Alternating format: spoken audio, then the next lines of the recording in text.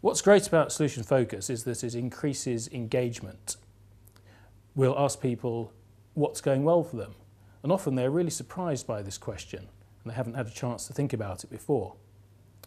We were working with the chief executive of a local authority, Andy, and he realised that a lot of the time he was getting flack for all the things that the authority was doing wrong, when the social services were making a mistake or services weren't being delivered.